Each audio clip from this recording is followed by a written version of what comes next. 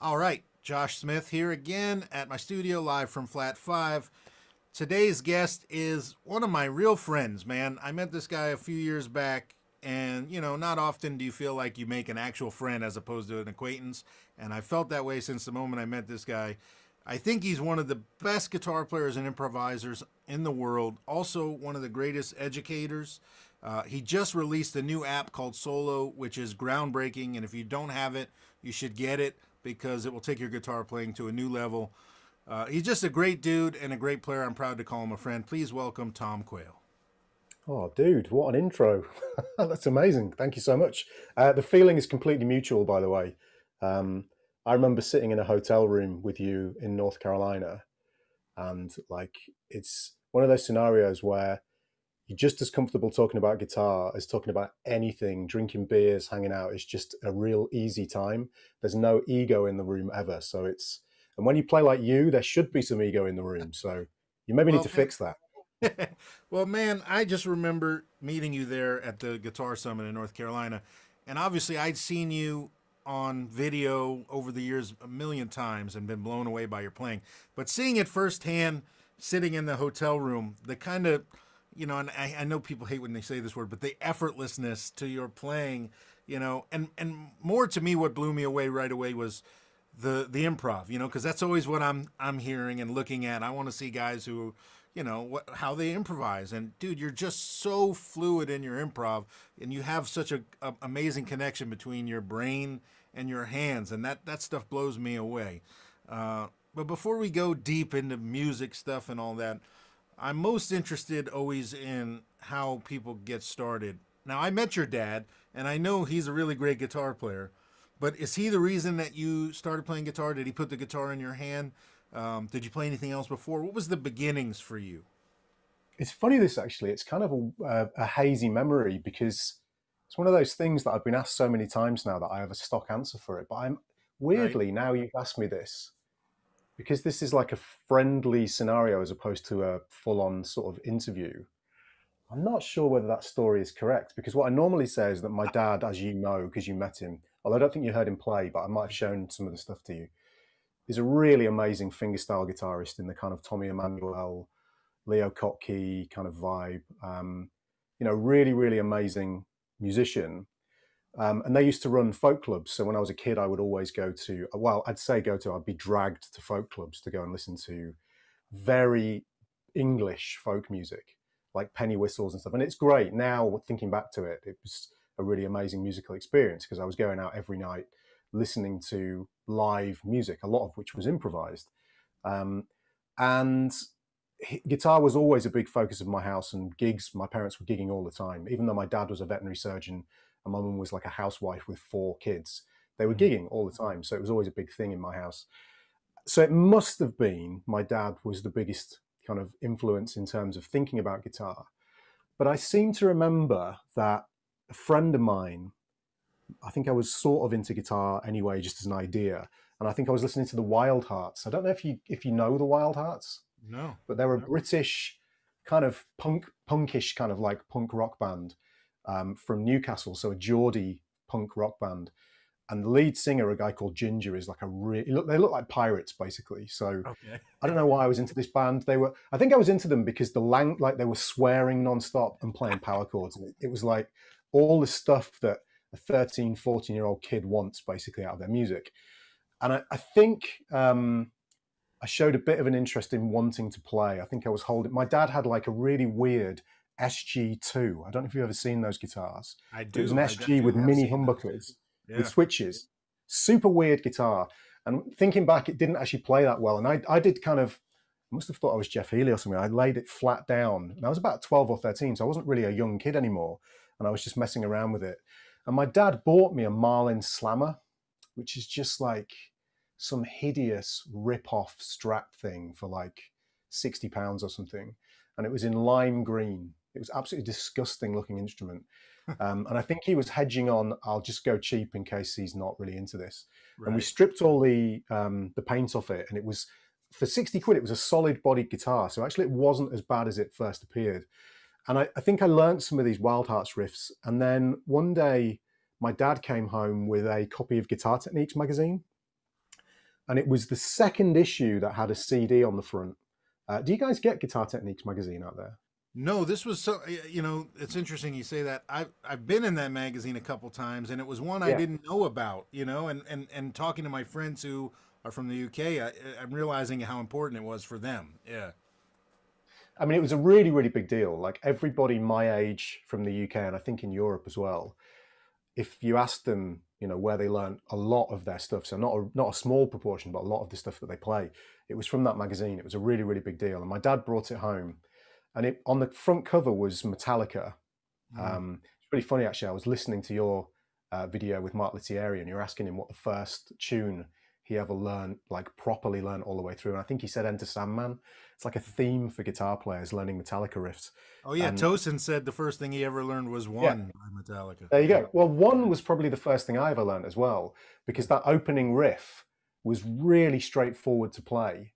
And the solos in those tunes were relatively approachable if you've not been playing that long. As lead guitar stuff goes, they were relatively approachable. Probably get shot for saying that, but they are relatively approachable.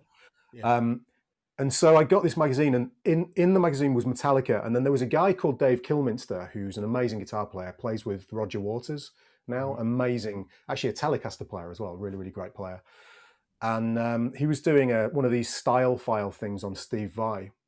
And here's me like playing my power chords and stuff. And again, it's a massive cliche. Like, here's a kid who's listening to Steve Vai and gets into shred. But it was what I did. So I listened to him on this CD, and Dave Kilminster said, Steve Vai used the Lydian mode. And then he shredded this Lydian mode, like 3 note per string. And my mind was just completely blown. I was like, what the hell is that? That is unbelievable. So I basically devoured that magazine from front to back, learned how to read tab. Obviously, no notation at that point, wasn't learning anything musical or theoretical or whatever, but was just burning technique constantly, and got into Dream Theater. Like, these are probably all the bad words on your channel. It's like, these are not, these are the shredders. Where's the time feel? Where's the, but that's what I was into at the time. Um, Dream Theater, Steve Vai, Satch, all the cliches. But there's a reason why those guys are, the cliches that people listen to, because they were the cutting edge guys at the time, and I just had my mind blown. And so I did the old kind of cheesy guitar thing of practicing for hours and hours and hours a day. And I did that for 2 or 3 years from 1995 to about 1998. And I had all the technique in the world, but zero knowledge and zero musicality. Like, I was the classic super shredder guy Right. that could play every Steve Vai tune, every Satch tune, every Dream Theater tune all the way through, but had no idea why I was doing what I was doing or how music worked at all, basically. So yeah, it was an interesting journey whilst my dad's playing like beautiful fingerstyle in the background and I'm shredding away. It was kind of What'd insane. your dad think about that? You know, you being all flash and no substance, so to speak. Well, it was so different to what he was doing that he was quite into it, I think, at the time. I think I used to drive them nuts because I would play the same thing over and over and over again. I remember I learned the Passion and Warfare album pretty much from front to back, and would just put the album on all the way through and just play it over and over and over again. Obviously making loads of screw ups, and I wasn't Sure. getting it 100%, but just used to play over and over and over again for hours and hours and hours. And I wasn't polite about volume levels either. I was quite lucky because my parents had a big farmhouse. We Mhm. lived on like a small holding farm. So my parents had like uh, pigs and sheep and all, animals everywhere. Because my dad, as I mentioned, was a veterinary surgeon. So Right. they were into this kind of thing. And they had a barn attached to the house. And I had a Marshall valve state 8008, I think it was. And I used to crank it as loud as possible with the distortion, obviously. And I think I had like an old, dirty Ibanez tube screamer, not a good one, like one of those sound tank ones, and Yeah. shove Yeah. that in the front. And Oh I'm yeah. I actually had one of partially those. deaf in my right ear now from doing that. Because if you imagine like a solid state amp with its kind of buzzing sort of knife-like distortion, and I used to sit with it on full blast with it in my right ear all the time, with the kind of album playing in the background, and then really loud, and then playing along to all these tracks. So yeah, unfortunately, that's done me some hearing damage. But yeah, it was just constant all the time. I just used to play and play and play, and it wasn't till later I had a guitar teacher for 1 year because I decided I wanted to do a music degree to do this properly because I was so into it. And I had a guitar teacher for 1 year, and luckily this guy got me into music theory and listening to more, let's say, schooled music, if you like. Sure. Um, getting more into jazz and more into fusion. So yeah, that it was a very interesting journey. It was like a really quick, rapid journey. But my dad was into it all the time. My parents were super supportive about it Yeah. because I was lucky that they were musicians. Basically, that wasn't their job or their career, but they understood why I wanted to do what I wanted to do. So it was very easy to kind of persuade them to let me do a degree Yeah. in music. How broad were your parents' listening tastes? Was it only folk music, or were they listening to other stuff? It's pretty broad. My parents had a massive vinyl collection. They were listening to Stones, Donovan, Pink Floyd, lots of folk stuff, obviously, but some jazz as well. That's where I first heard Stanley Jordan. Mm, Weirdly, I think my first jazz album was listening to Stanley Jordan because my dad had bought it because of the insane right. approach that he had to the instrument. They didn't have a lot of kind of classic jazz in there. Um, I didn't hear Kind of Blue till I was much later in life. I didn't hear any Coltrane or Charlie Parker or Oscar Peterson or any of that stuff. They weren't into that kind of area, if you like. But lots of old school blues, so some Big Bill Broonzy. My dad was also into a lot of slide players and old school kind of blues stuff, and Well, he's there's a very, big very good at crossover that stuff as there. well. There's a Huh? huge, I mean, huge crossover with the Yeah. folk. He probably like Reverend Gary Davis and stuff like that. I Yep. would assume, right? Absolutely. Yeah. Yeah, there's a lot of videos on YouTube of him playing a lot of that stuff. I think one thing he would admit himself that he struggled with was the time feel of all of that stuff, um, because he wasn't immersed in it. He kind of learnt it later in life, and the folk stuff is quite different in terms of the feel to a lot of the old school blues stuff, which I mean, it's something I've struggled with. I mean, I don't play blues at all. I mean, I'm not. It's why I'm so enamored with guys like you, because the time feel is so different to what I do and what my dad would do as well. The kind of just the structure of the phrasing is so different. So he struggled with that a little bit, but he was always really, really into it.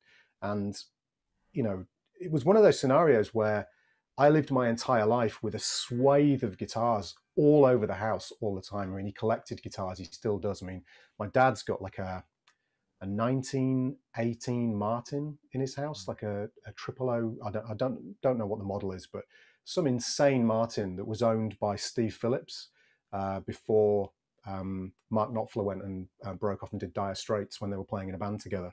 So he had that guitar. So it's always been beautiful sounding instruments, really good quality playing. I've always had high quality music in my life, which is strange because I don't really play high quality music. I just play too many notes. But something's gone in somewhere that's kind of brought me to this result of being a musician at this point. Well, during that time, the formative years, the Steve Vai years, I guess we'll say, were you playing with friends at all, or was there any playing at school? Yeah, I remember very distinctly I played Flying in a Blue Dream in a school concert, which is really surreal when I think about it now. But I guess it's one of those rites of passage that everybody has to be in a band and play at the school show or Of play at the course. school dance or any of those things. So I played Flying in a Blue Dream. I had a band. We used to do like all the kind of like Chili Peppers stuff. We played some No Doubt stuff as well because that was around at that time in like '95 So to we're '98. like the same age, right? Yeah, yeah. I'm 40 now, so I'll be 41 this year. Yeah, I'm 41. So yeah, Yeah, same. So, yeah, yeah. yeah. So all that stuff. Had a Metallica covers band, played some Iron Maiden, all the usual stuff. It was just finding musicians to play with. I had a band for a while called Dog Breath. I just remember all these stupid memories of back in the day when you're like 14 and have no standards at all. Just ridiculous stuff. But yeah, all sorts of different bands over the years. But yeah, none of it was any good, I don't think. I want to see the Flying in a Blue Dream video. I know your parents have it. No? I don't think they do actually. I remember one time when I was getting more into kind of schooled and getting myself more schooled and educated. I'd learned to read music, and I remember playing a Bach violin sonata in a school concert. So we'd kind of, I don't know if it's progression or not, but would move from playing Flying in a Blue Dream to playing this Bach violin sonata. Right. And it was my first experience of playing stuff that was very highly written in a kind of, so there was no improvisation. It wasn't a band context. It's just you on stage and you've got no fallback. And I Yep. remember playing and getting halfway through this. It was the Corrente, I think it was, from whichever sonata or partita it is, and just forgetting it and having the score in front of me, but doing that thing where you're not actually reading it. It's Yeah. just there Yeah. for reference. Yeah. And getting halfway through it and screwing it up and not being able to go further forwards, and like doing that thing where you think, okay, I'll start again. This is not good, but I can get through it if I start again. Getting to exactly the same spot and screwing up again. Oh, I've And been there. just the horror of that was my first time realizing that a gig could be really, really disastrous as well as really amazing. Yep. And I think that was the last time I ever decided to play anything. That I think that experience is why I'm an improvising musician, to be honest. You know, it's That funny. format kind of It's funny that you say that, but I remember specifically feeling that at some point. Because I started so young, I played in a lot of like talent shows at my schools and things like that. Things organized by teachers, all those type of little things, recital type bullshit. And yeah, I remember distinctly the switch between sitting at a recital, reading a chart, playing something down, and then the next year going, I'm just going to play this blues by myself. I don't need an accompanist. You know, like I'm just going to and making it up and feeling like I'd found what I was supposed to do. I remember in middle school playing, speaking of Flying in a Blue Dream, 2 years in a row I played at the middle school talent show. One year I played Extreme Wholehearted and sang it and played guitar. Thank God amazing. there's no video of that. Uh, and the next year I played something Satch and something Blues Saraceno, I think. In my Nice. yeah, I told Blues this all the time because we're friends now. But yeah, those days, man, I, I I miss those days a little bit. But also, I'm glad there's no video. Yeah. Well, that's the same for me. There's no, I mean, first of all, I had long hair that went all the way down and then came back up almost the same distance again. It was like nobody ever needs to see that.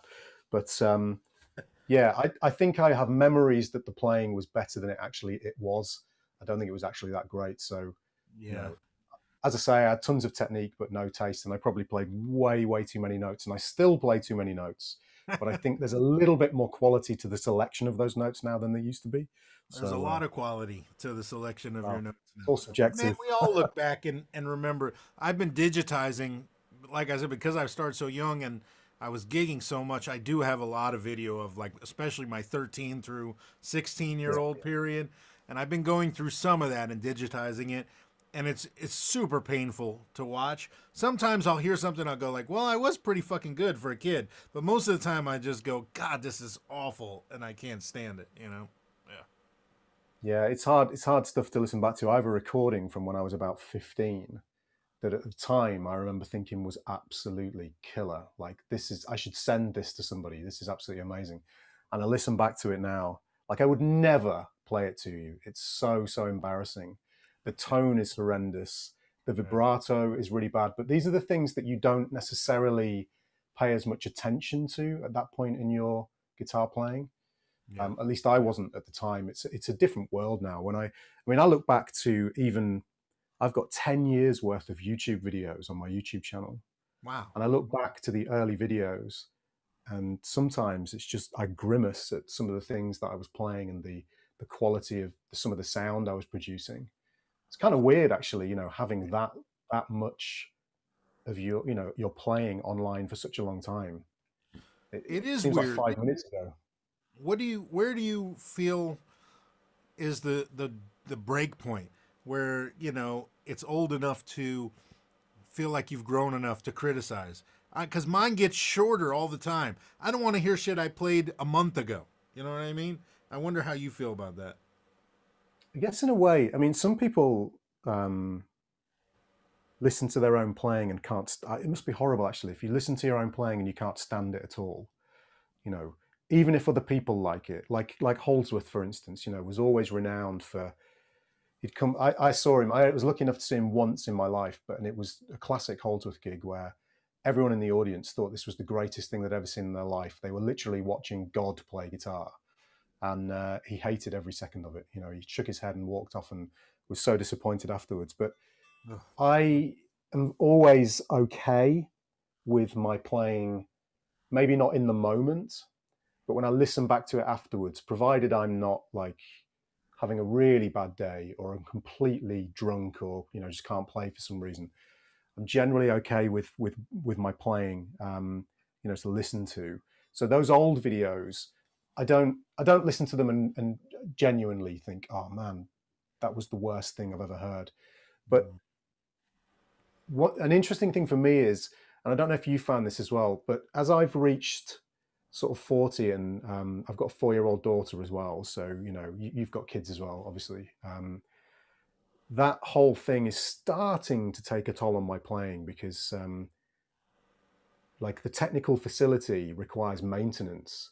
Oh yes. You know, I play a lot of notes, and the technique, as you say, is a very relaxed technique, so it requires kind of efficiency to be maintained. And it's quite hard for me to do enough practice now to actually maintain that. The previous 2 years were fine because I was on tour a lot with Martin Miller, Mm. and we did like the longest Ibanez clinic tour ever. So we were playing a lot that year. We were away for like 6 months, and we were playing every single night. So that was fine. But especially this year and the year she was born, it's been very difficult to maintain that technique. So now, funnily enough, I genuinely actually listen back to some of the videos from a few years ago, and I realized that I have technical facility back then that I don't have, or I should say, really control over technical facility that I don't have anymore. And it's just a time thing. I just don't have the time these days to put the hours in, unfortunately, to maintain that level of technical control.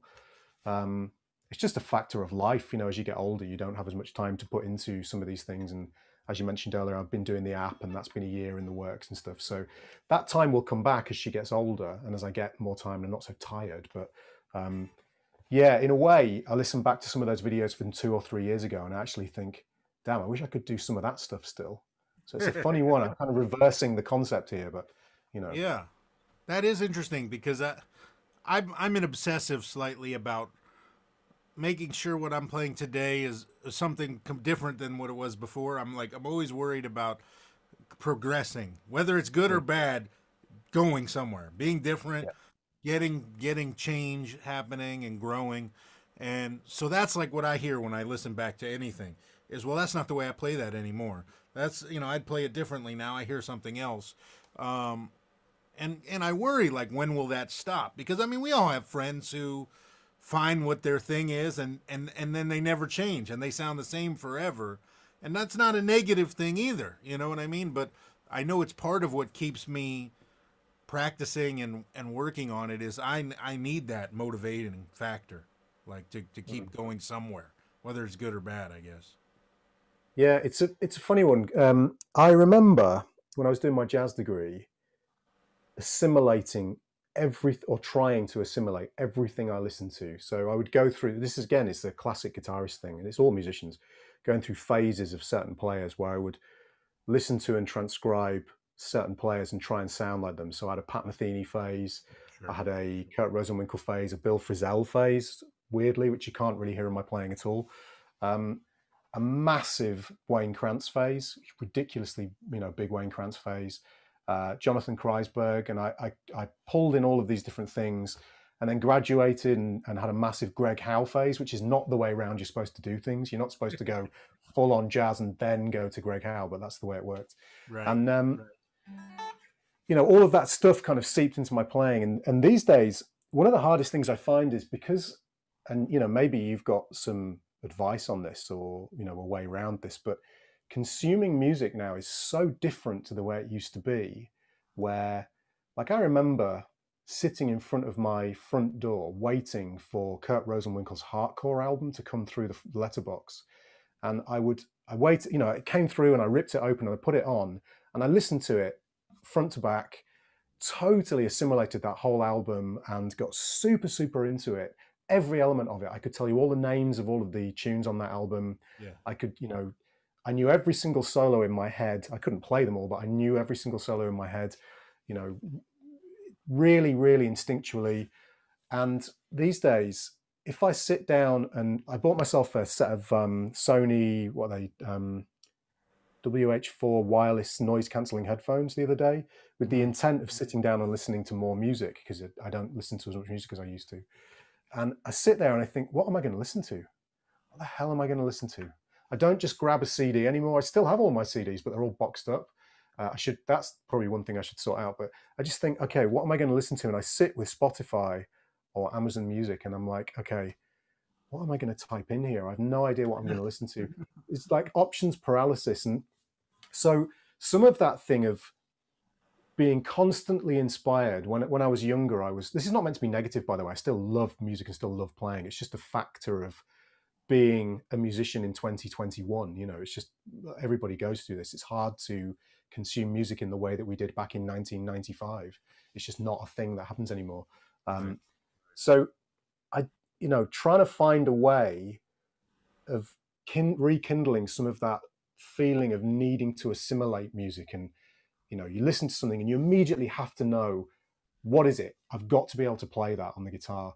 I've got to figure out what that is, or a new piece of information that you've learned, or you want to, like, oh, the harmonic major scale. Let me learn what the harmonic major scale is. Let me learn all the applications of it. I think it's hard for me at the age of 40 to maintain some of that stuff. I don't know how you found that. I mean, it sounds like you are really good at having this constant journey of forward motion. Is that what you found?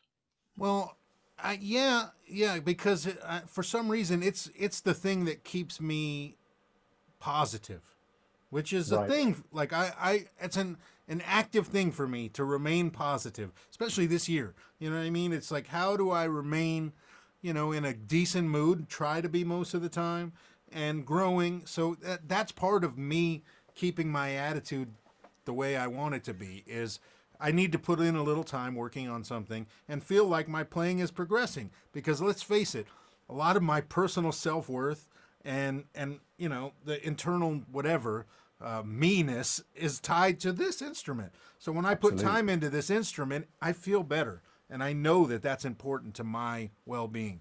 So yeah, it's always been something I dedicate time to no matter what. As far as like listening to music, I feel the same way you do. I remember just so vividly writing away for records because I couldn't get them in stores, writing away for obscure Otis Rush or for the Danny Gatton catalog because he only had 2 records on a label that you could find in a store, and even they were hard to find. The rest of them, Lenny Bro, things I had to write away for these Yeah. records, you know what I mean? And it was Yeah. like, I remember the record store calling me to say, "We finally got this in, you should come down and pick it up." And I'd go down to the record store and pick up these records. And then my next week would be listening to that record 1,000 times. Yep. That doesn't happen anymore because nobody needs to do that. They can immediately search it and just play the one song they want to hear that second and not give it a second thought. I talk to my son about that a lot because he loves music, but it's just different. He'll never own a record, he'll never have a record collection. He doesn't have the shared experiences tied to the music that we have. It's just music to Yeah. him, and he likes it, but it's not the same thing. Yeah. Yeah. I mean, it's interesting. There are seminal records in my life, like the Pat Metheny Trio 9900 album.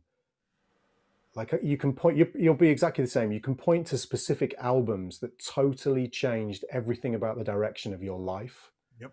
And that was one of those albums where learning some of the, transcribing some of the solos on that album, and that one in particular, I can point to as being a really major thing for my time feel, like getting super into Pat Metheny's time feel.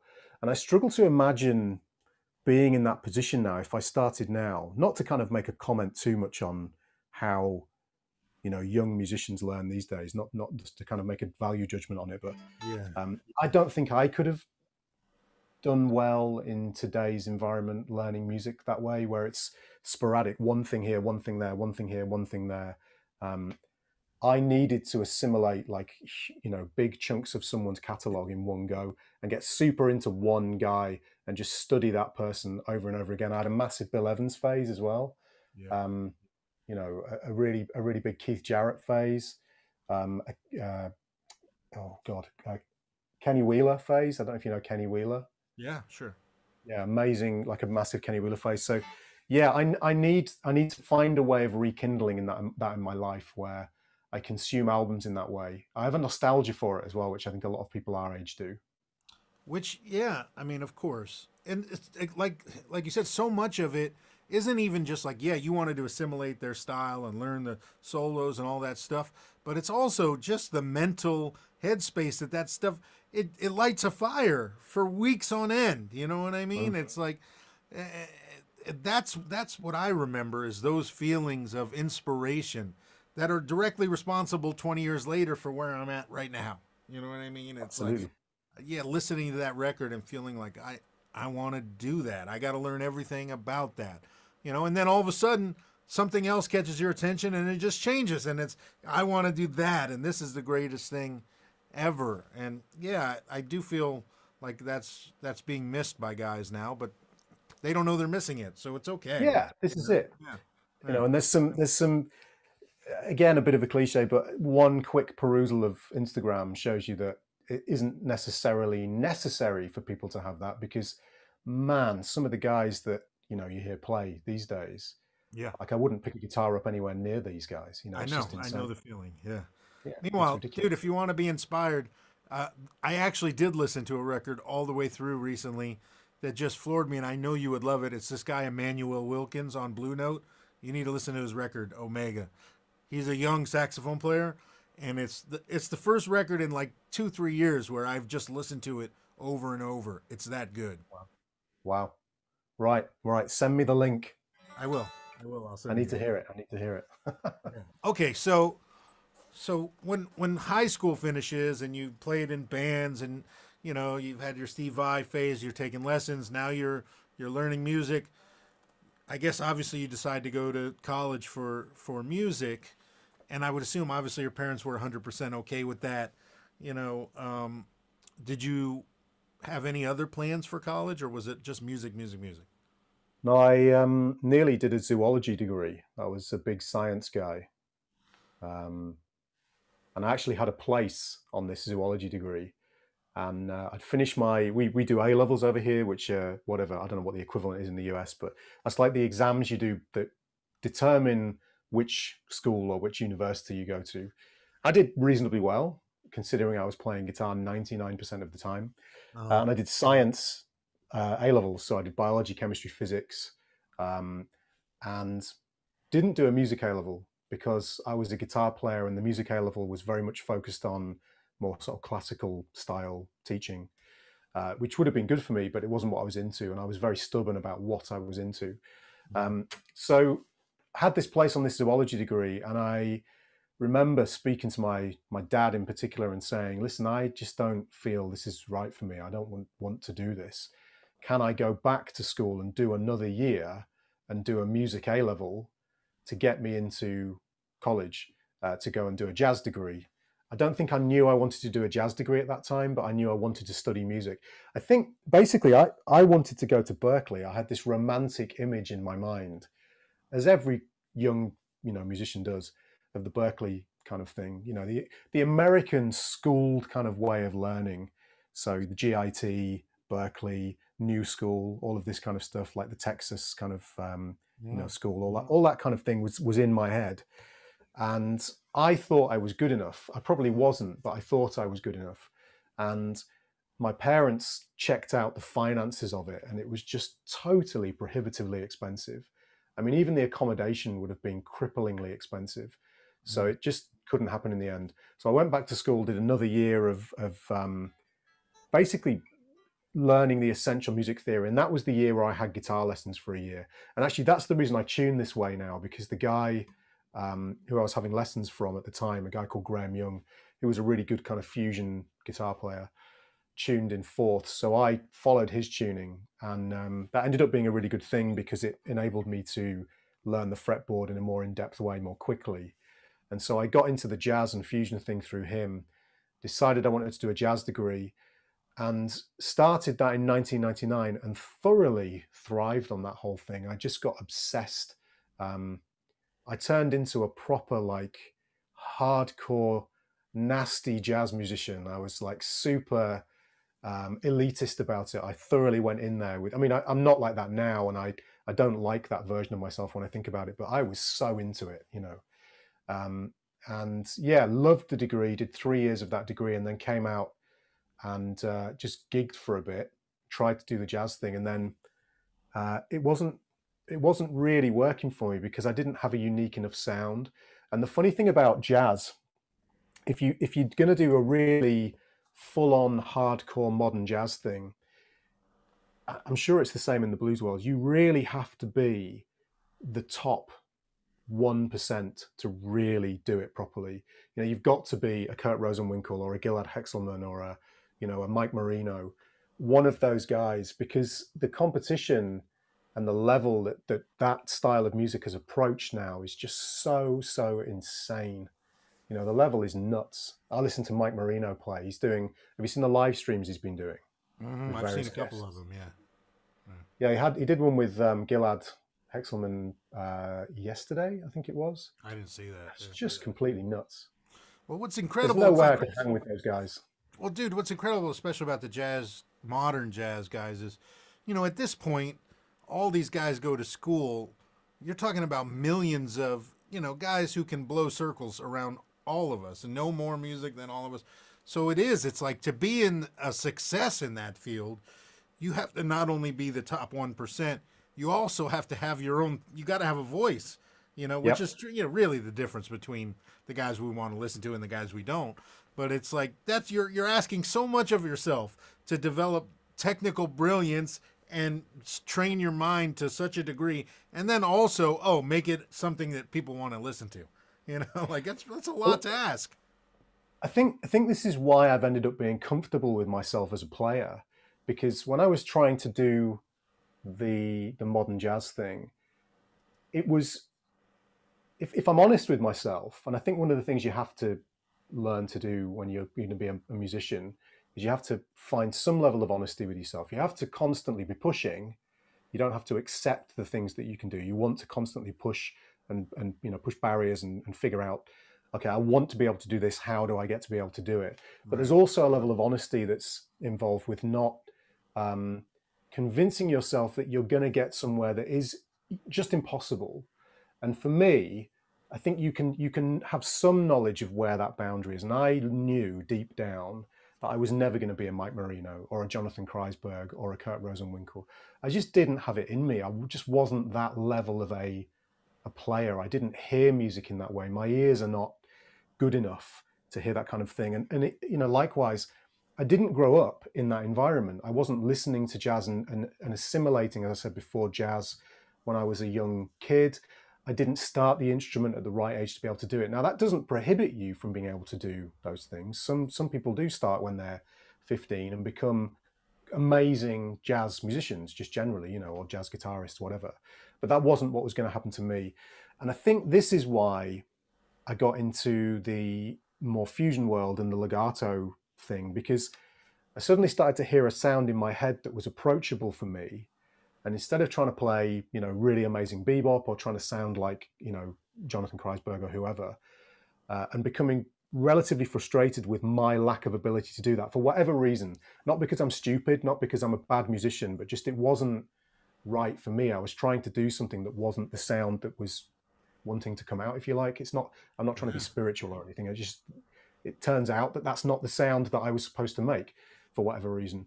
And so when I got into the kind of more kind of fusiony, bringing back some of the kind of technique that I'd learned when I was younger, doing the legato thing, getting into Greg Howe, Brett Garsed again, but having that combined with all of the harmony and the time feel that I'd learned doing the jazz degree, something suddenly clicked, and I suddenly started feeling more comfortable in my own musical skin, if you like. Mm-hmm. And that was when things really started to take off for me in terms of the voice that I feel like I can fairly confidently say I have a sound. Um, Maybe it's a strange thing for the person who makes that sound to say, but I do I confidently don't feel think like so. I have a sound. I make a particular sound that's relatively me, if you like. And that didn't happen until I kind of let go of that slightly egotistical thing of I want to be a New York East Coast jazz musician. Yeah, right. That's the thing I want to be able to do. And once I'd let go of that and just allowed the sound to kind of form, that stuff started to come out, and I started to feel so much more comfortable about my own ability and accept some of the flaws in my playing and accept the things that were good, you know. It's man, that's a subject that I'm interested in right now. I've been thinking about it a lot. Is contentment in a positive way. You know what I mean? Like, when is it okay to just be happy with what you do and realize you're doing the right thing? You know, like, because we all listen to shit and go, "I wish I could do that." You know what I mean? But it's like, it's not necessarily a negative thing to not know how to do everything. It maybe just means you've found what makes you you. And I've never been, as happy of a player as I am, not right now because I'm not playing gigs, but I'm content with like my direction and my voice because I feel like I did find where I was supposed to go. Now, the flip side of that is you have to be open to that. Like, you realized at that point when you made the change, like, this is where you're supposed to be headed. Some guys never even get that realization. You know what I mean? They just go through life always sounding like they're heroes or sounding like nobody and just learning, but not really sounding like anything. It's like you have to have that light bulb moment for sure. And you have to be okay. I mean, you said it, but you have to be okay with kind of dipping your toes in the water, and that it doesn't work. I didn't know when I went down this path of, like, my technique at the time when I was kind of doing the jazz thing was really Pat Metheny-esque. So I was Mm, picking as much as I was hammering and pulling off. I never had a good picking technique. mm, Um, I think you and I, in some ways, actually are quite similar because we both don't pick all the notes we play. We're not right. like, if you listen to, I don't know if you ever heard him do it, but have you ever heard, like, Oz Noy, obviously. Yeah. Yeah.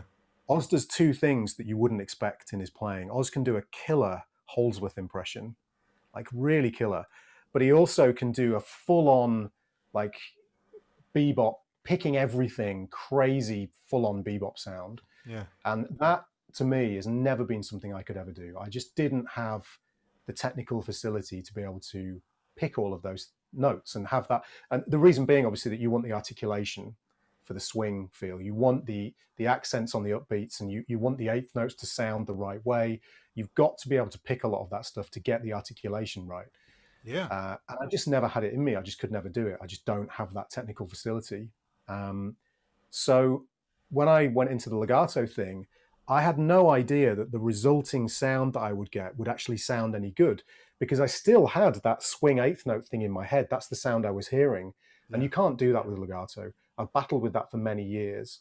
It's just impossible. You can't do it because the articulation isn't there. So I went the complete opposite direction and pulled all the dynamics out of the lines that I was playing.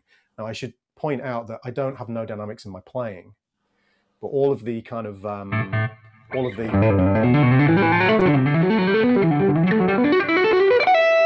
those fluid legato lines, the dynamics are like squashed right down to get basically the smoothness of the line. So I had no idea when I was doing that would actually sound any good, but it turns out that in a certain particular rhythmic setup with a certain particular kind of stylistic backdrop, it does sound really good. But you have to go in and have some kind of belief that what you're doing, if it feels good to you, is going to sound good. Because it feels good to you, you'll enjoy it enough to actually express yourself with it. And I think one of the things that I found really difficult was that I always had a constant barrier to expressing myself on the instrument, because I was trying to do something that I didn't have the technical facility for. And I Mm, battled for years and years and years trying to get this kind of jazz swing eighth note technical facility down. And I couldn't do it. So I always sounded inauthentic. I had a lot of the lines and the vocabulary, but I couldn't phrase the vocabulary correctly. huh. So it's like, the language analogy works really well here, because I could speak the language, but my accent was wrong. Right. It's like it didn't fit properly. Whereas with the legato thing, there isn't a predefined language for this thing. I don't sound like Holdsworth. I don't sound like Greg Sure. Howe. I have a thing that the lines that I play are a certain setup in terms of the improvisation that I do.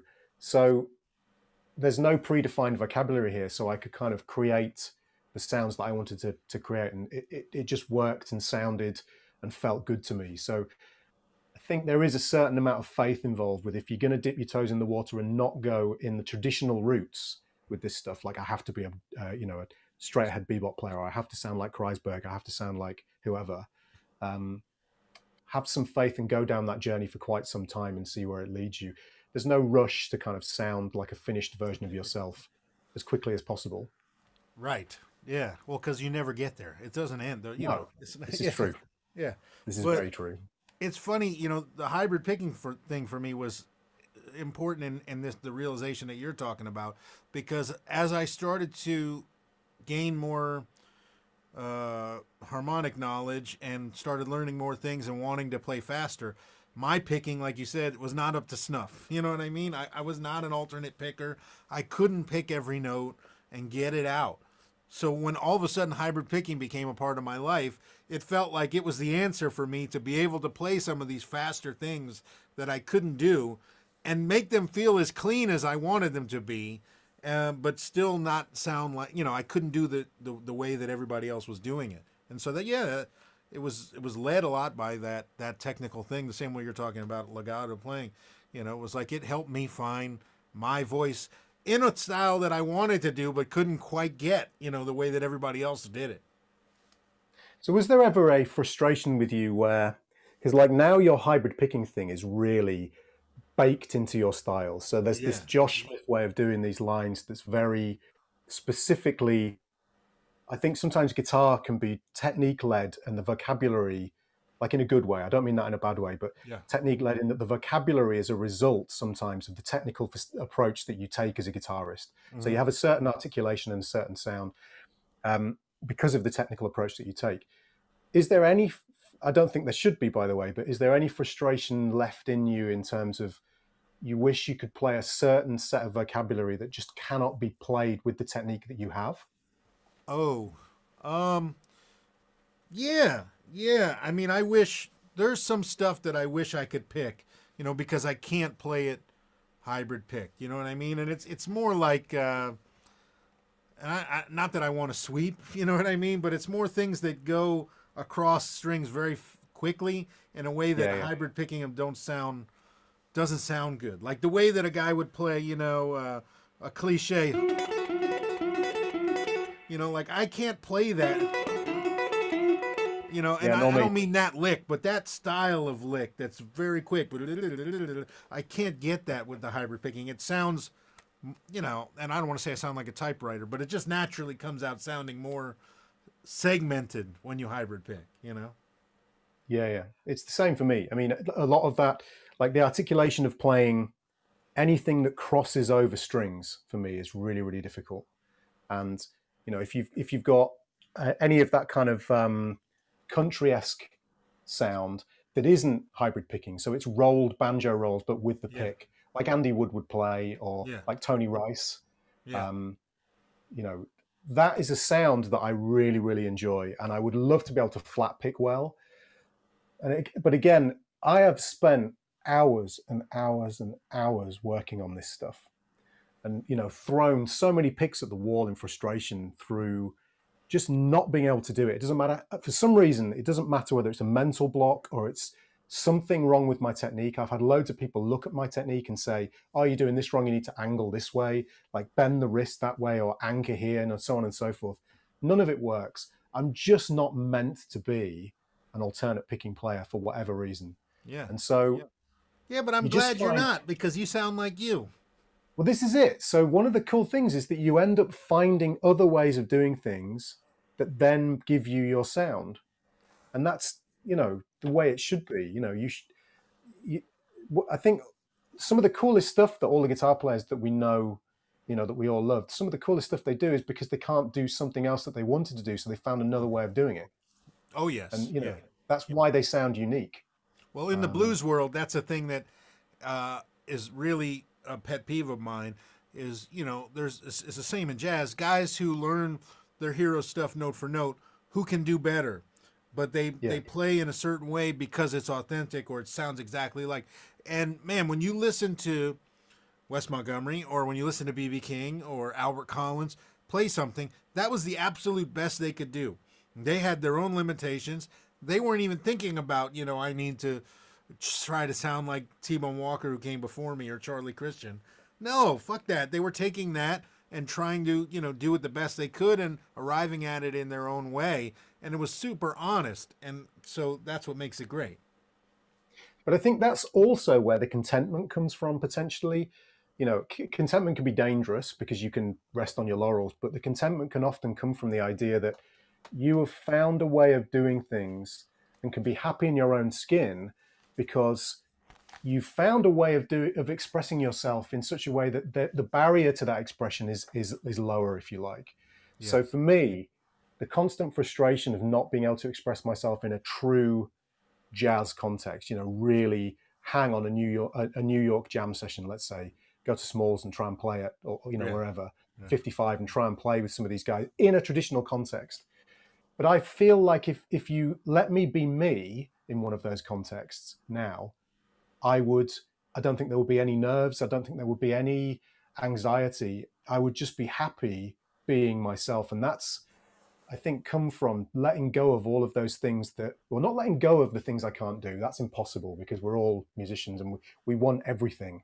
Like we want all the sweets in the sweet jar. We don't just want Yeah. the ones at the top, we Yeah. want Yeah. everything. But tempering that, allowing that to sit to one side and not being distracted by it and just developing the things that are not barriers to your expression, the things that allow you to express yourself well. Um, and again, I hear that in your playing all the time. I mean, I've seen you play, many times at this point, both on shows and in person, sat in front of me, and it seems to me like there isn't. Maybe you experience it differently, but I don't think you do. That when you're playing, you're happiest when you're improvising and you're free to express yourself, and you're not thinking about technical barriers or vocabulary that you have to play or sounding like a certain person. You're just in that space in your head listening and just playing, and the barrier to expression is no longer there because Yeah. you've put the time in to develop your own personal technical facility so that there aren't those barriers to expression. 100%. That's. I mean, that's where I want to be all the time. Is in that feeling, that moment. And so, yeah, certainly there's times where I wish I could say something that we all go through that where you hear something and it still can't get it out. But to me that's a motivating factor. It keeps me. I'm gonna figure it out. I know that's my personality and it's what keeps me growing. And what's interesting, this whole thing we're talking about here, the guys that you keep mentioning, the whatever Jonathan Kreisbergs and these guys, Oz, they all moved to New York for the same reason you would have moved to New York, and then ended up being in their own lane anyways. You know what I mean? Because Oz wanted to be a straight ahead guy who alternate picked everything and played an arch top, and he realized that wasn't the voice he was meant to make. You know what I mean? There you And go. It's the same yeah, thing. yeah, yeah. Exactly the same thing. Dude, Um, Kreisberg. I mean, we grew up in the same place. I've known him since we were kids. He's a few years older it's than from me. Florida, yeah. Yeah, yeah. And I mean, I remember seeing him play a Strat, in his rock band. He was a prog guy and a fusion guy, and he played Yeah, he Beatles opened for Steve tunes. And Vai once. yeah, yeah, yeah, Yeah, I mean, everybody, as you say, they find eventually. Well, I say everybody. Hopefully, what you do is you find your lane, and ideally, that lane is found by developing, as I say, the least barrier to expression. So whatever, like the reason I play legato is because that's the technique that, yep, I don't know if it's the technique that came easiest to me, but it's the technique that allowed me to express myself without having to fight the instrument. yeah, Um, that's not necessarily true these days so much because, as I say, the maintenance in terms of practice is not there at the moment. But so I fight the instrument a little bit these days. But I don't know if anyone else would know, but I can feel it. But that's just a factor of time. Like anything that you do, there is some maintenance involved, and you need to keep playing in order to keep all of these things fresh, and yeah, so on and so forth. So there's that to kind of contend with. But I still feel like every time I pick up the guitar, um, I have a kind of connection now with the way that I'm supposed to sound in my head and being hmm, able to do that on the instrument. I think that's made me the happiest I ever have been as a guitarist in my life. It's funny, we were talking about listening back to your playing back in the day. I think one of the things that actually really genuinely makes me think, man, I'm glad I'm not that musician anymore, is that headspace of constantly wanting to be something that I wasn't. Right. and now being okay with where I am as a musician and as a guitar player, and just, being comfortable in my own skin, if you like, Yeah. with all the flaws and warts and all and everything. I'm more aware of all of my flaws as a musician than anybody else is. Of course, Sure. people want to point them out to you, but I know what they are. I don't need them pointed out. I know what they are. Yeah. But I'm okay with it. I'm comfortable as a guitar player and as a musician. Yeah. Which is a good feeling, man. Again, contentment, not always negative. A lot of times very Yeah, positive. exactly. Yeah, exactly. It's a good way of putting it. Yeah. So when you finish school and you're gigging, around where you live and you've got things going on, did you were you forced into, teaching and educating and things like that? Or was it a conscious decision? Was it I need to make money? What was how did that happen? Well, the usual. I mean, when I first started doing this, obviously the internet was the thing, but you couldn't teach that way. So it was the classic scenario of teaching in schools and colleges, teaching privately to supplement being a poor jazz musician. Right. I had a residency playing for 4 hours on a Sunday that paid reasonably well in a bar. That lasted for about 2 years, and that was like a lot of the gigs I did were duo gigs back in the day with other guitar players, because there's something, I don't know what it is, but my favorite setup as a guitarist is to play in a guitar duo. There's something about it, like all the classic guitar duos that you can think of, and some of the most amazing guitar playing I've ever heard has been in that scenario. Again, it's why I'm really into Mike Marino's thing that he's doing at the moment, because I find guitar duos really, really exciting. So I was doing some of that, but again, trying to get enough money to live off. I remember having phone bills cut off and eating cold beans from a can, and all the usual cliches that Sure. musicians go through. But yeah, I was teaching at colleges, teaching at schools, and so on and so forth.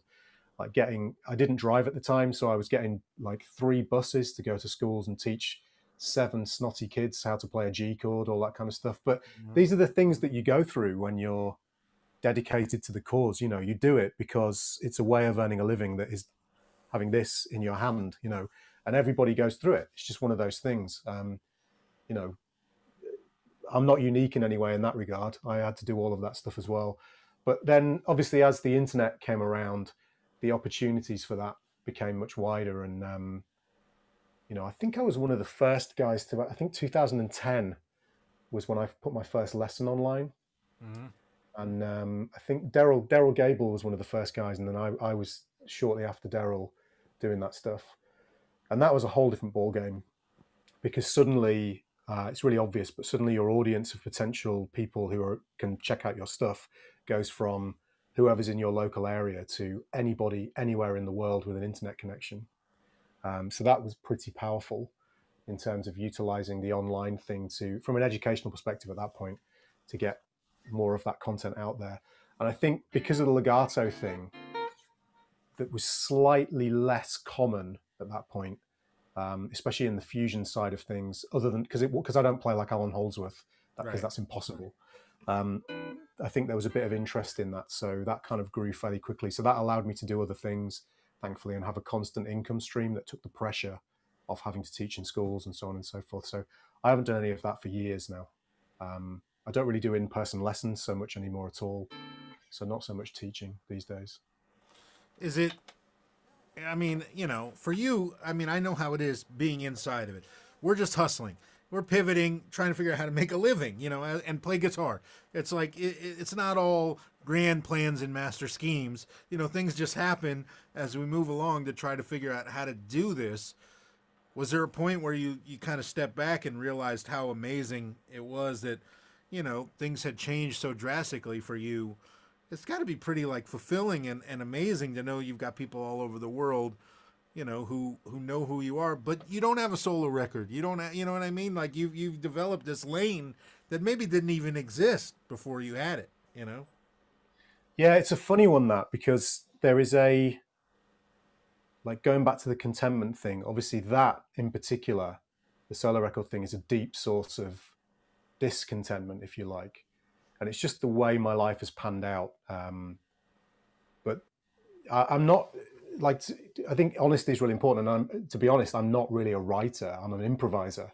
I grew up in the in the jazz canon, so I was a lead sheet guy. I would read lead sheets, play head solos, head kind of vibe. And of course, we had to write when I was doing my degree, and I have written lots of stuff over the years.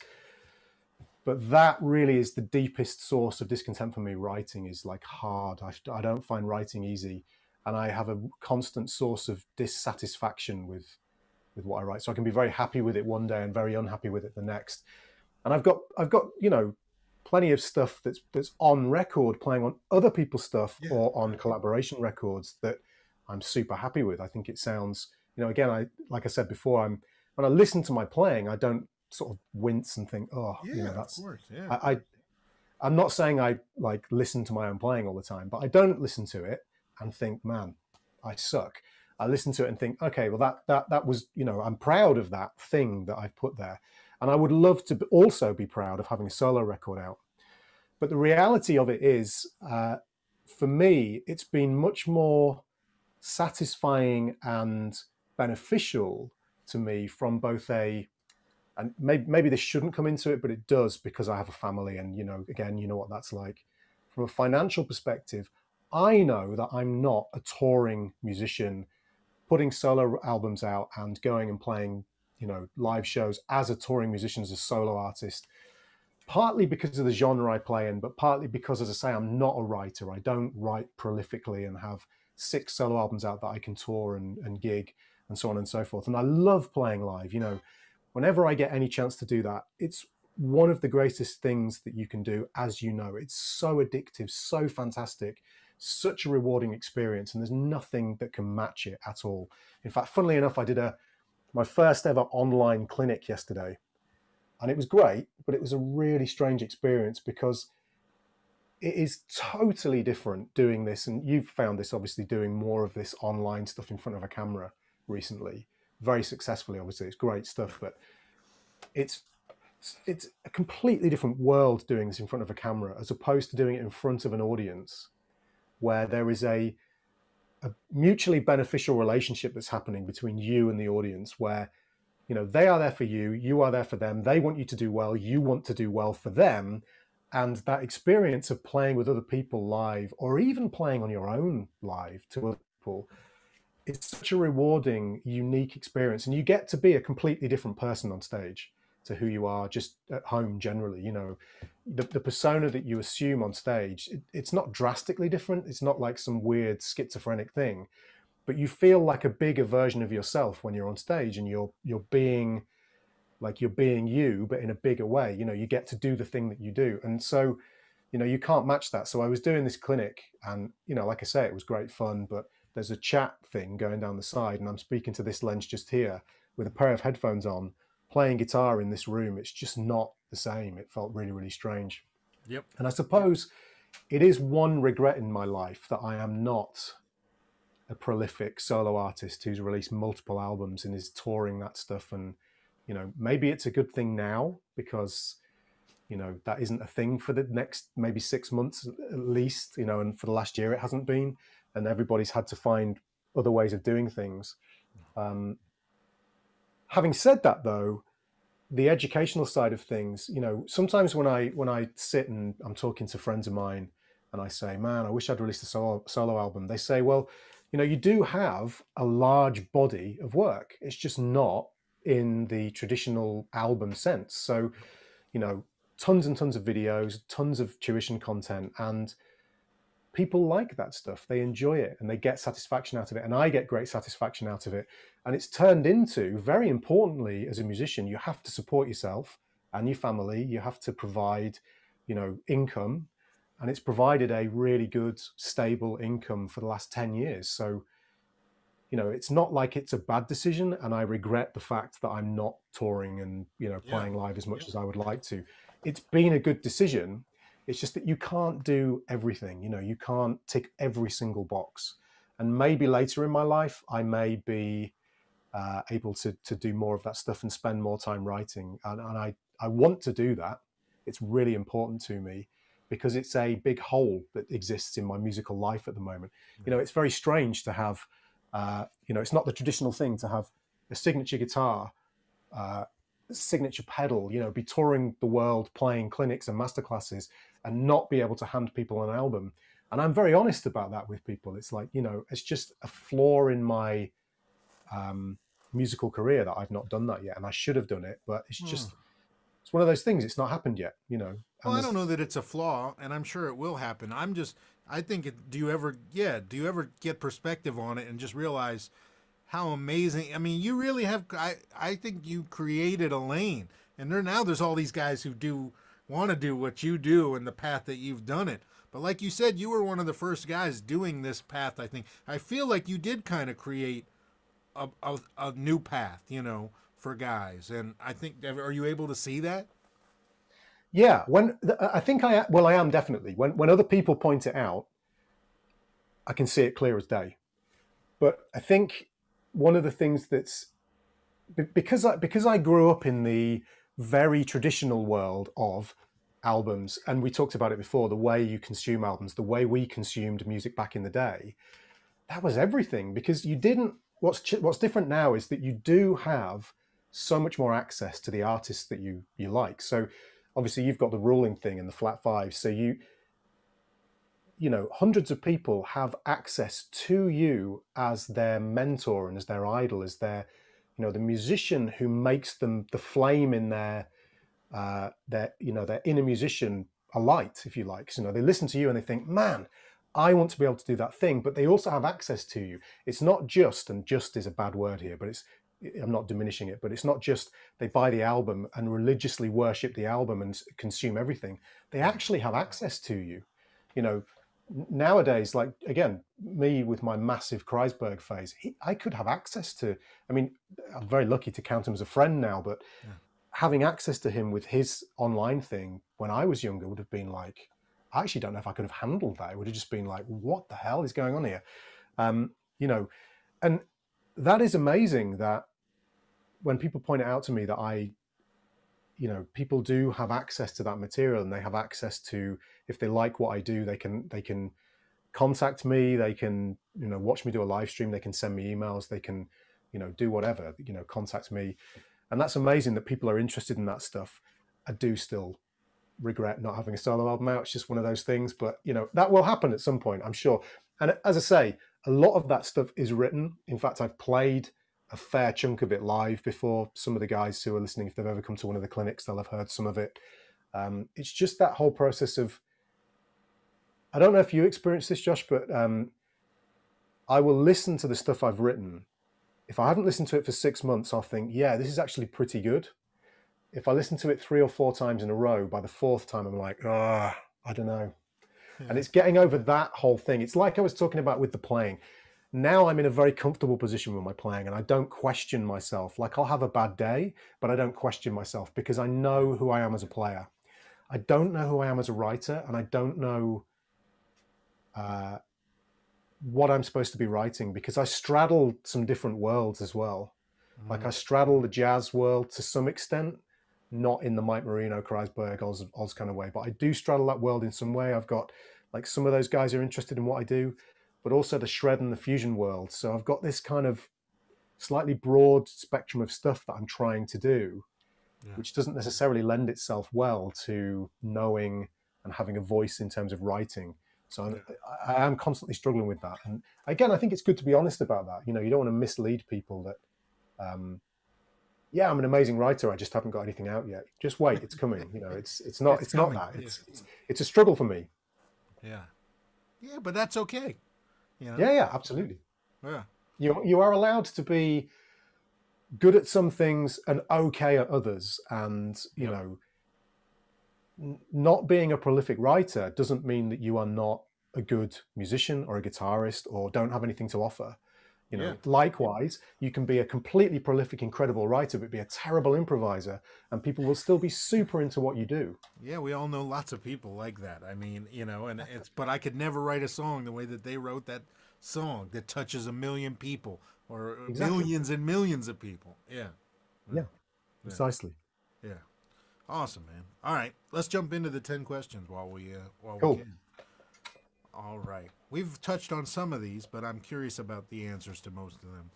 Number 1, when you did first pick up the guitar, maybe it was the punk band you were talking about, but what was the first thing that once you learned it and just got that moment of, oh my God, I figured this out.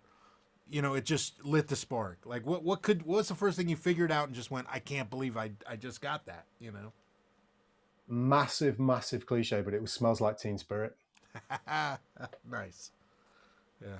And it was, man, I mean, there is no feeling like slamming those 4 power chords as hard as you possibly can. Yeah. I should probably do that more in my life these days. It is a great feeling of just like every now and then. I mean, I close my eyes anyways when I play, but there's a difference too, between man. like closing your eyes when you're improvising and closing your eyes and just hammering on a G chord or something over and over and over again, you know, and not thinking at all about your right hand or this or that. And yeah, there's something magic about that. Yeah, dude. I mean, I've been thinking I should go back and learn some of that. Not learn, play some of that stuff again, because there's a certain energy that's required that you can be completely free with. No one else needs to see, but you can just play that stuff and be completely, it's a completely different way of experiencing music. You know, it doesn't require much technical facility. You can just go for it. I Yeah, might do that again. Crank up the Silver Jubilee and just go for it. you should do it, man. You should do it. All right, that's a good one. And yeah, I remember learning that. I mean, I so vividly, obviously, because we're on the same age, basically, remember that coming out and just changing everything. Because it was like, yeah, it was like they flipped a switch on MTV between heavy metal and grunge overnight. Yeah, it was crazy. Mm. All right, number 2. What's the first solo you ever learned note for note? Or was that a thing you didn't do? Which I know it is a thing you did. So what's the first one? Is it Steve Vai? Mm, Metallica, maybe? Who it was knows? yeah, it was probably the solo from One, because I remember watching the video and being like completely freaked out by this amazing video, Yep. and then learning the riffs and then trying to learn the solo, and the tapping thing was the first time I'd ever seen anybody. I hadn't heard Van Halen at that point, so that was my Wow. first experience with tapping. Yeah, So it's yeah, I funny remember how playing that at school over and over and over again. it's amazing how important that video is for people right at our age. I don't think Yep. people realize, you know, on MTV they wouldn't play it but till at night, that video a lot of the times. And I'd be up at night and that they'd play that video every night and it would just be like, man, this is the best thing I've ever heard. Yeah. Yeah, my brother used to record them on VHS and we'd watch it the next day. Yeah. Yeah, exactly. Yep. Wow. All right. What's the first thing you play every time you pick up a guitar? Do your hands just go somewhere without thinking? This. Does anyone not do that? I don't know. I don't do that. It is always.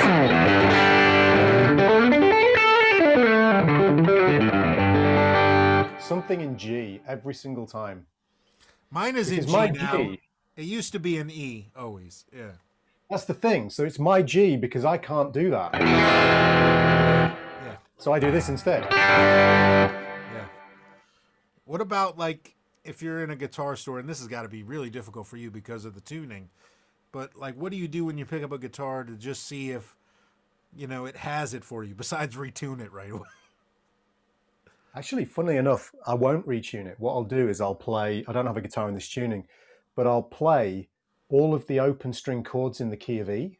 Mm, So, but with the top 2 strings ringing, yeah. just to see A, how the intonation goes, and then B, how it projects. And then I'll plug it in. I'll do that acoustically and then plug it in and just kind of play my stuff and see how that feels. Yeah. But generally, the first thing I'll do is just play those open string E chords with the top 2 strings ringing. I just love that sound, and I miss that in my tuning. Yeah. Yeah, I can understand that. That makes sense to me. It's like also you know, it gives you a feel for if the guitar has any resonance at all when you let the strings Yeah, move. exactly. Yeah. All right. Number 4. What key, style, song, what do you hear in your head? Like when you're, you know, driving a car or cooking or something, do you have like a narration that happens, an improv, a groove, a solo, something that you're just always hearing? Wow. Man, that's an interesting question. Like I'm hearing I'm hearing triplets, I'm hearing a swing, I'm hearing Charlie Parker basically 24 hours a day in my head over a shuffle or a swing. That's what I hear, some sort of improv like that all the time. I think these days, have you ever heard the album Heavy Machinery?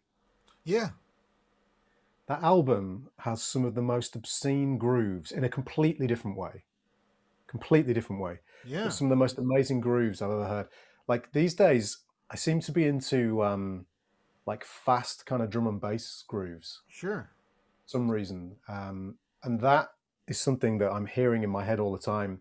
Like I have this program, Stylus RMX, that I do a lot of practice to, where I've got like break beats and drum grooves, like Yeah, yeah. drum and bass grooves, at like 160 to 200 BPM, so really stupid tempos. But for some reason, I find that fast kind of 16th note, crazy drum and bass drumming super addictive. So it's probably not what you were expecting, but for some reason, that's the sound that's in my head at the moment. So I don't know if I have a constant soundtrack in my head when I'm doing stuff, but if I did, that's probably what it would be at the moment. Interesting. Don't And ask me why. do you ever take stock of like when a song comes on the radio that you've never heard before? Do you ever like think what's the first thing you hear over this? Is it always yourself improving over it, or is it you're just keying in on the groove or the changes, or is it you're just listening to the melody, or are you harmonizing the melody? I wonder, do you recognize that type of stuff right away? Uh, for me, if it's a really great groove, the first thing I want to do is pick up my guitar and kind of, improv along with the groove, basically. Yeah. Not necessarily worrying about or picking out the changes, but just kind of playing lines with the groove Mm, uh, is super, again, super addictive for me. In fact, I've got a really bad habit with stuff like that. If there's always a guitar in every single room, and I will play kind of improvising along with any groove that's happening at the time, even if it's like the My Little Pony soundtrack that my daughter is listening to at the time, yep. whatever, Yep. anything like that, I'll just play along with it, just kind of improvising along. So yeah, maybe that's a little bit of a kind of self-fulfilling thing where I shouldn't do that. I should be like working out what the changes are and doing something useful, but I'm just kind of playing. No, but I mean that guys ask us. I know they ask me all the time. Well, where does that ability to play these long lines that add up and cross bar lines come from? That's where the fuck it comes from. Is by Yeah, listening that's to a actually groove like that and constantly just be subdividing it in your head. Not on purpose, because that's just what you hear. You're hearing that's things actually a against it. really super important point though, because actually if you do a lot of that stuff, one of the things that happens is you develop a really good sense of longer chunks of time. Yeah. Not like, okay, well, here's 4 beats, I can play 4 beats and resolve onto beat one of the next bar. I understand when I'm improvising what 8 bars sound like and the changes that are happening at that point, and resolving onto the one chord again at the end of that 8 bar phrase Yep. convincingly. Well, you can do a lot of that stuff just by noodling, and it's a negative term generally, but just by noodling along with tracks. Don't do it that way when you play live or when you're actually playing for somebody, but just developing that sense of time by listening to a lot of music and just playing over it, it's Yep. actually probably quite good for you. Oh yeah. I mean, I do that constantly. I'll just invent a groove in my head. It doesn't ever even need to actually exist. I may not sing it out. I may not play it out. I just hear it right now. Da-dum, boom, da-dum, boom, da-dum. And it's in my head. And then I'm going to start blowing over that groove by myself, unaccompanied. But that's the reason that I'm comfortable to drop in any situation. Yeah, And yeah, play a 10 absolutely. bar phrase, that lines up, and changes time, crosses bars, whatever. It's like that's constantly going on. And yeah, And that whole thing of being able to imagine a groove and have it feel good immediately, that's where music becomes so addictive, because anytime it feels good, you want to do more of it. yeah, And if you're not intimidated by a groove, you just can feel it and really want to get involved and nail that groove and play a really great kind of great time feel with that particular groove. Man, there's nothing quite like that feeling of locking in yep. with a groove. It's so addictive and so rewarding. Yes, it is. Yes, it is. All right, number 5. We kind of touched on this, but when did you feel like you started to find your voice? Was it when you switched to legato? Was it right away? Like, oh my God, I've made the correct turn here. I'm gonna keep going that way. Yeah, it definitely wasn't immediate because it Okay. screwed my playing for a while, because there were all sorts of things that I couldn't play, that I used to be able to play. I spent a lot of time when I was younger, learning to articulate like that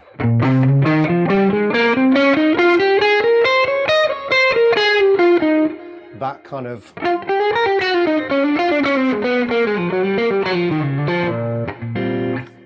of swung kind of eighth note vibe. And then when I started to play legato, I couldn't do any of that stuff. I think I mentioned it before. So it broke my playing for quite some time. Mm-hmm. And it took a couple of years for it to start to sink in. But once it had started to sink in and I was doing more of it in front of other people, that's when I started to realize, okay, yeah, this is more the sound I'm hearing in my head. And I remember going from frustration to excitement within the space of about a year and a half. Like I started listening to new players, listening outside of my general region of listening. I wasn't listening just to hardcore jazzers. I was getting into Alan Hines and, again, Brett Garsed and Greg Howe, all of these other more fusiony guys. Mike Landau, who I'd never listened to before, just branching out, and all of this stuff started to excite me again. So, yeah, it took about a year and a half. But after that point, you can sort of see, if you watch the very early videos on YouTube, not that I'm suggesting anybody does that, don't do it. But if you did do that, you can hear all of the kind of rhythmic issues and like lines not resolving where I want them to and just stopping abruptly because I don't have the facility to go where I was hearing in my head. Whereas a lot of that stuff is not there anymore. I can go where I want to go now. Yeah.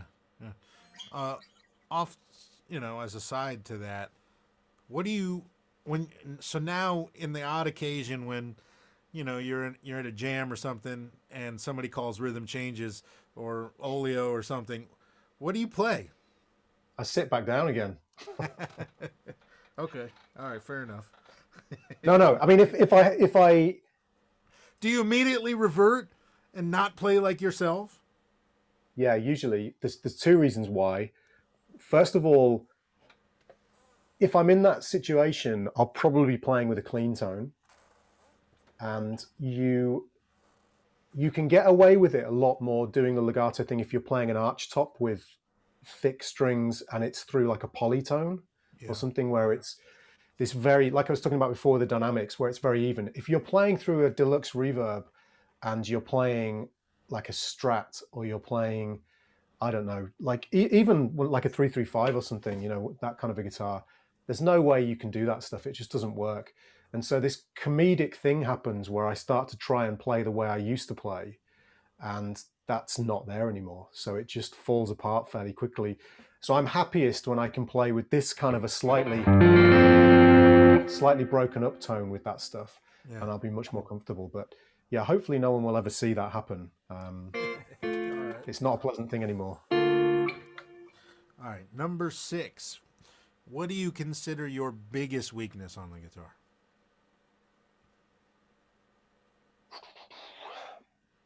My right hand, but not in the kind of traditional sense of technique. Because again, in the world I come from and the world I kind of occupy, you say right hand and people think about speed, alternate picking speed. I'm not talking about that. I'm talking about like my ability to play great time with my right hand. Like to play, like I can comp perfectly well. I can hold a groove down. Like you and I have jammed before. You came and sat in when Martin and I did that thing as well. Sure. We've played. I can hold a groove down. That's not a problem. But if you're talking about like anything that relies on 16th note groove with a pick, where you're playing individual notes, you're playing single lines. So any kind of like funk stuff, or like parts with double stops, that kind of thing, it all falls apart completely because I just don't have the technical facility with the right hand to be able to articulate it. And what's really frustrating is I can hear it really clearly.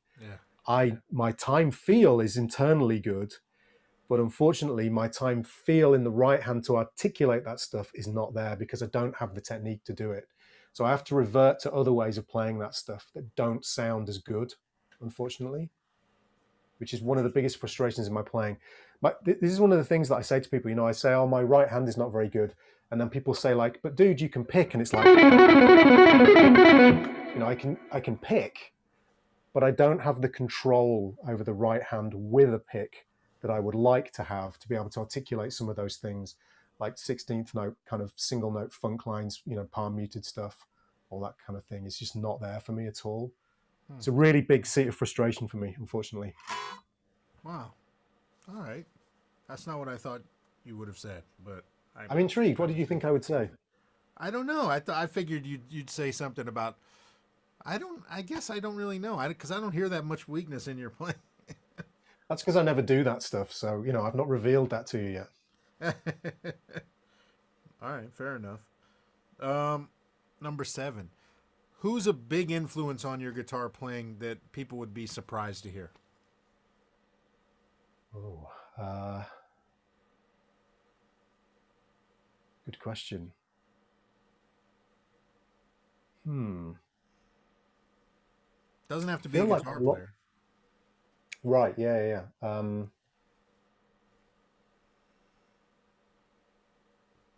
Uh,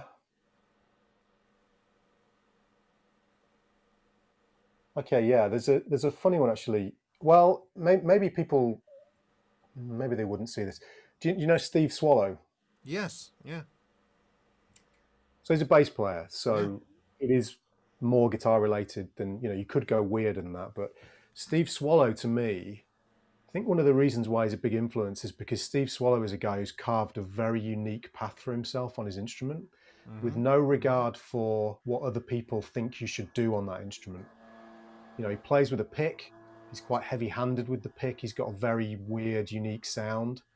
Um, but he's an incredible improviser and an incredible writer and has a very, very unique voice on the instrument that I find super, super interesting. Oh yeah. Um, So yeah, he would probably be someone that you wouldn't think, oh yeah, Tom's super into that guy. Have you listened But to I am. the new Swallow Tunes thing? I'm assuming the Sco record, Yeah, the old Swallow Tunes. yeah. Well, one thing I think the reason I got into Steve Swallow initially was because I don't know if you remember, but he had an album called Real Book. I don't know that one though. So Real Book was really cool. The album came with the inlay card, and this is something you could only get if you went and bought the album, obviously. So nowadays this is irrelevant. If you go and buy Real Book now, this won't happen. But if you can find it on CD or on vinyl, it came with like the inlay card was a real book, and it looked like the old kind of like proper real book, Yeah. and you opened it up and all the charts were inside for all the tunes with all the lead sheets. So this was like, it was like crack cocaine for me. I like getting the tunes and having the charts for the tunes as well. Yeah. I consumed this album like obsessively for months, learning all the tunes. It was amazing. Wow. So yeah, big fan of that guy. That's cool. And now I got to look up that record because I don't know that one. So, It's great. all right. Number 8. Would you rather have a great guitar and a shitty amp, or vice versa, in a gig Vice situation? versa. Give me a great amp and a shitty guitar every single time. Yeah, you and I are on the same page on that one.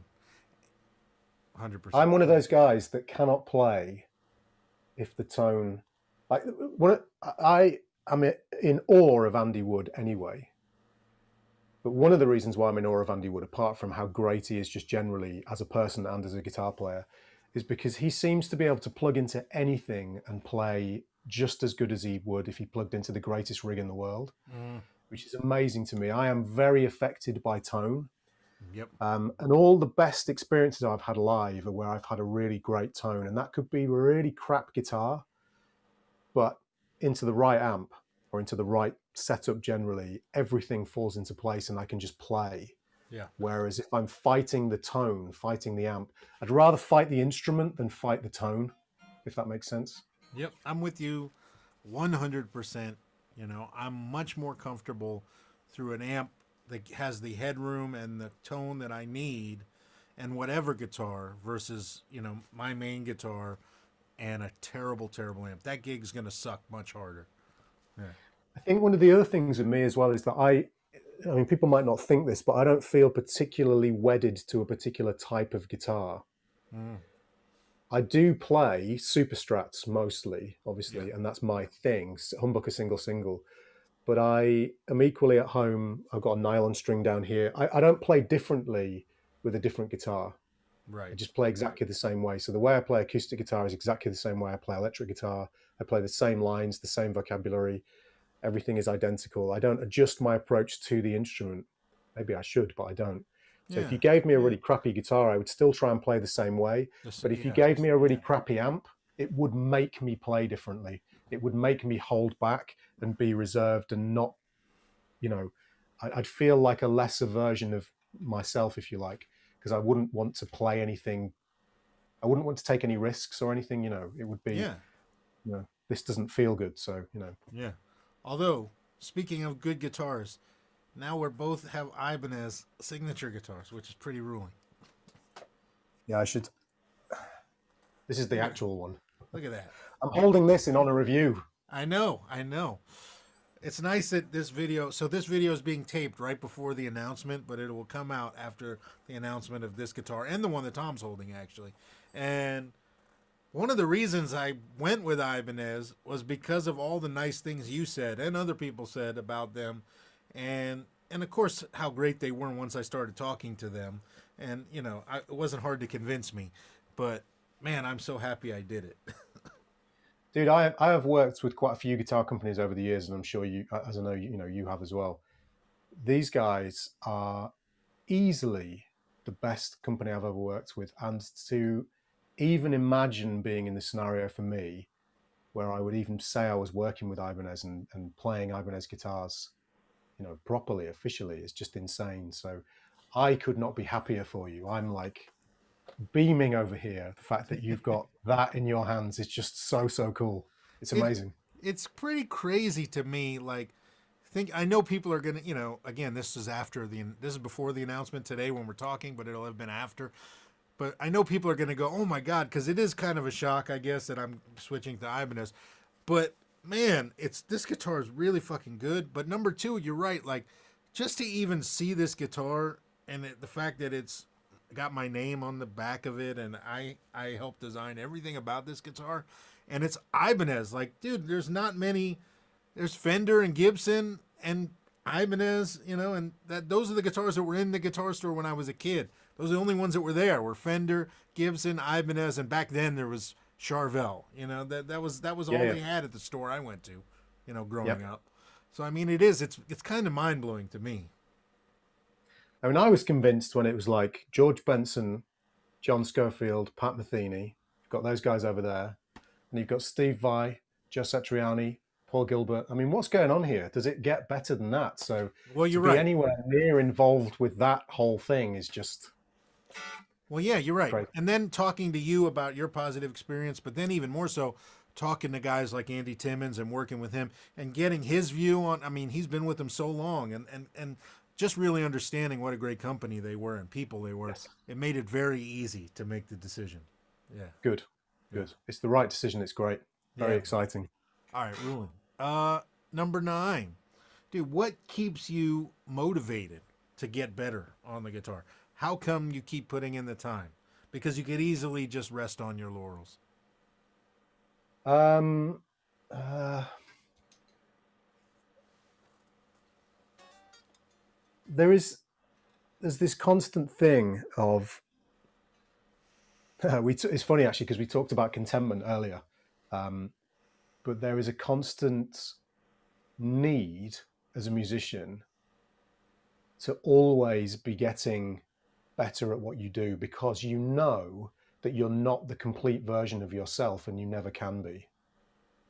And that also is a fine line to tread because sometimes you can worry that what could I have been if I'd done X, Y, and Z, you Mm-hmm. know. But if you treat that the right way, there's this constant thing of um, I would like to be a little bit better at this or a little bit better at that, or I want to be able to see this on the fretboard better or hear this on the fretboard better or express myself in this way. And that's just a constant journey of being content with where you are, but not so content that you just stop.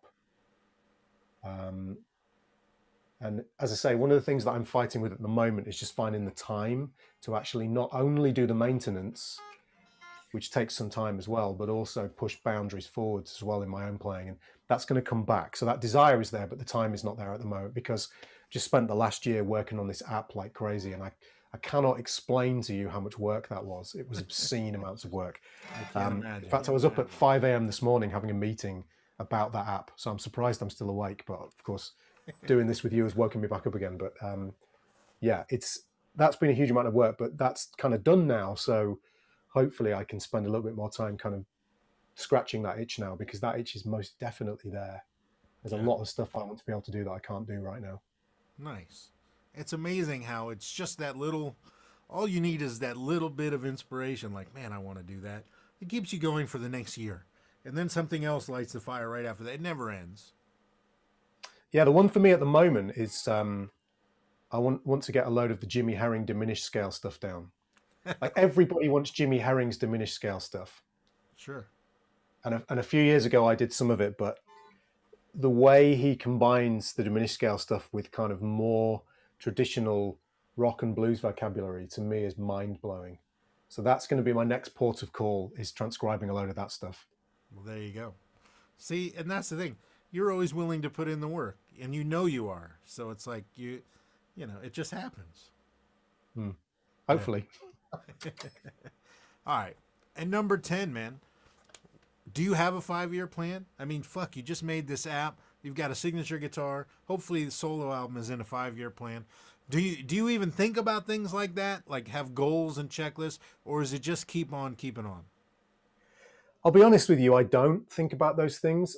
Maybe I should, but I've always found with my particular personality that if I plan stuff out too much, it makes me anxious.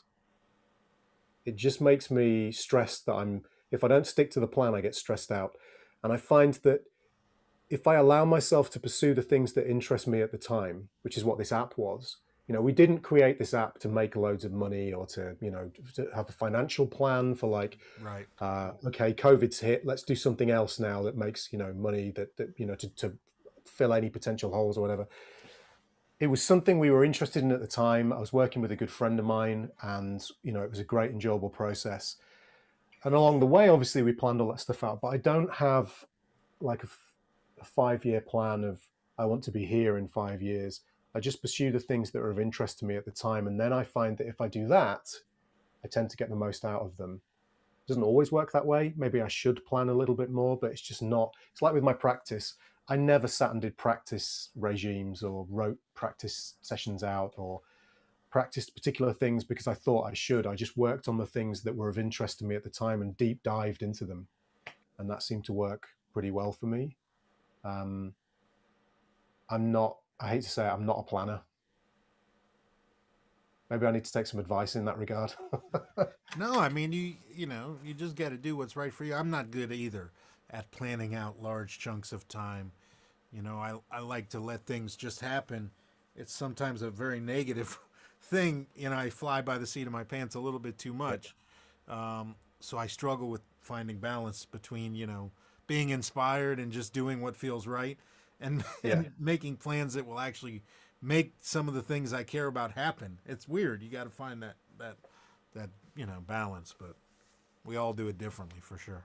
Exactly. Yeah, exactly. Dude, that's it. We reached the end of the 10 questions, and thank you for staying up late after waking up early to work on your app. That's all right. My pleasure. Dude, as always, it's great talking to you and hearing your You do. story and your philosophies and stuff on music. Like I said, I'm a massive admirer and fan of your playing, and just glad that we're friends, man. And so thank you for taking Likewise. time out of your day to do this. Oh, man, my absolute pleasure. Anytime for you, anytime at all. It's always great to talk to you. Well, anytime you need me for anything. And there will be links to all things Tom Quayle in the description of this video. Please download Solo, sign up for his classes, buy his classes, buy a fucking Tom Quayle guitar. I mean, why not? It's really good, Just get out It there. is and really support. good. Yeah, it's really good. I like it. So get out Buy there. a and Josh support. Smith guitar as well while you're at Definitely, it. definitely buy a Josh Smith guitar. But yeah, you need one of both, a Super Strat, a Telecaster. You need it all. But anyways, Tom, thank you for this. And for the rulers, If you hang on, we'll do turn two in a second. But dude, thank you for doing this. My pleasure. My pleasure. Thank you.